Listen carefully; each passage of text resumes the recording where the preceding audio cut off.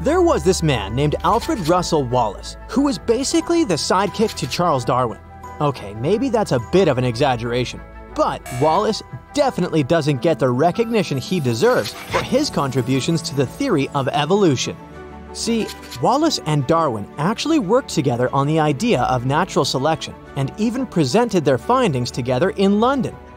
But Darwin beat Wallace to the punch with his book on the origin of species, so poor old Wallace became just a footnote in history. Not cool, Darwin. Anyway, despite not getting the credit he deserves for his role in the theory of evolution, Wallace did make some pretty cool discoveries on his own. One of his best-known findings is something called the Wallace line. Now, the Wallace line is not actually a physical line that you can see on a map. It's more like an invisible boundary that separates the animal and plant species on either side of it. This boundary runs between the Australian islands and the Asian mainland, and it marks the point where there is a difference in the species found on either side. Basically, to the west of the Wallace line, you'll find species that are similar to or derived from species found on the Asian mainland. But to the east of the line, there are many species that are unique to Australia. And along the line itself, you'll find a mix of the two types of species. It's like a game of genetic tug-of-war, with both sides pulling in different directions. This invisible line also has an impact on the geological landforms in the area. By looking at the shape and size of the continental slope and shelf, scientists can predict which types of species are found on either side of the line.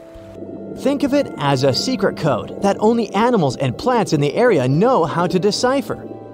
More so, the islands near the Wallace line are collectively called Wallacea, in honor of Alfred Russel Wallace. Even the birds that live on these islands seem to have stayed put over long periods of time, leading to the development of unique species. If they could speak, they'd all be saying, "Nope, sorry, can't fly over the Wallace line today, gotta stick to our side." It turns out that there are more than 220 different mammal friends who call this place their home, and 125 of them are totally unique to the area. Some of these unique species include the dwarf buffalo and the deer pig, which is basically a taller, skinnier, and hairless version of a pig or wild boar. But it's not just mammals that make the Wallacea special. Nope, there are also over 200 types of reptiles in the area too. 100 of the lizards and snakes you'll find here can't be found anywhere else on Earth. It's the only place on Earth where you can find the Komodo dragon. This amazing creature is the biggest lizard on the planet and is sure to give you a menacing stare down if you ever encounter one. So, how many species do we share our planet with? I mean, it's a pretty straightforward question that seems like we should have a good answer to, right? We just have to list and count all the animals, insects, birds, and other creatures we've discovered so far. Well, the truth is, it's a question that has stumped even the world's top scientists. Now, before we get into the nitty-gritty of how many species we know about, let's start with what we do know. Official data says that there are over 2 million species that we've identified and named. That's a lot of different creatures. But it's important to note that these numbers are constantly changing. Sometimes, scientists discover that 2 different names actually refer to the same species, so they need to combine them. Other times, they realize they've accidentally given 2 different names to the same species. Whoopsie. So, if we take into account these synonyms, we might actually only have about 1.7 million unique species that we've identified so far. But regardless of the actual number, we know that we haven't even come close to finding all the different kinds of species that exist on our planet. That means that there could be many more types of creatures out there that we don't even know about yet.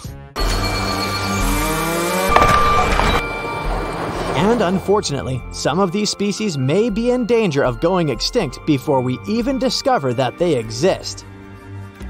Some estimates say there could be as few as 3 million, while others say there could be as many as 100 million. That's quite a range. Of course, it's also hard to say for sure because there are so many different types of species out there. From large animals like elephants, whales, and giraffes, to small insects and even fungi. Don't even get me started on microscopic bacteria and viruses. One way that scientists try to estimate the total number of species is by looking at the relationships between different groups of species. This way, they can use the patterns that we do know to make educated guesses about the actual numbers of species in lesser-known groups.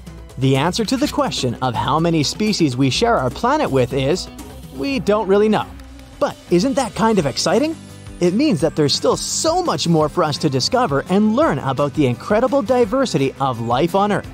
This amazing biodiversity leads us to this next question. There are many species of canines, for instance. There's your average golden retriever or beagle, but those pups come from a whole different species from their wilder canine cousins, like wolves, coyotes, or even foxes. But how come there are no other human species roaming around our planet? Not too long ago, we shared this planet with some pretty clever and resourceful species of humans. How come only Homo sapiens made it through? If some scientists are to be believed, all the different human species that ever existed were descended from ape-like creatures that walked upright in Africa over 6 million years ago. One of the earliest human species, Homo ergaster, appeared in Africa 2 million years ago. They were skilled hunters and even made tools. Plus, their bones suggest they were excellent runners. These humans evolved during a long and terrible drought that turned tropical rainforests into large deserts. But don't worry, they were equipped to deal with the heat since they were largely hairless and could sweat more efficiently. Eventually, other human species called Homo erectus emerged and left Africa to spread across Asia. They were small groups of hunters and gatherers that moved around a lot to get their food ahead of the competition. Sound familiar? That's because they were very similar to us in terms of their body shape and build. Fast forward to around 120,000 years ago, when Homo sapiens also left Africa and began spreading out. Some went to Europe, while others headed east and arrived in India, just in time for a massive volcanic eruption that covered a huge area with ash. Over time, Homo erectus was slowly driven out, probably due to a combination of changes in their climate and competition for food. But here's the thing. Homo erectus was actually slightly bigger and more powerful than Homo sapiens. Why did we thrive while they did not? Well, turns out that it's not all about overall brain size. It's more about the areas of the brain that are larger. Homo erectus did not allow much brain space to the part that controls language and speech, which is a crucial element for Homo sapiens' ability to communicate and spread new ideas. With our complex planning, language skills, and ability to trade, Homo sapiens were able to develop better tools, like the spear, which could be thrown for hunting and fighting. We outcompeted other human species, like Neanderthals, who couldn't keep up with the changing environment. And now, here we are, the only surviving human species on the planet. It's pretty amazing when you think about it. There's such a huge gap between us and our nearest primate relatives. And if there were other human species still around, we might not feel so special. Maybe a little dose of humility wouldn't hurt, huh?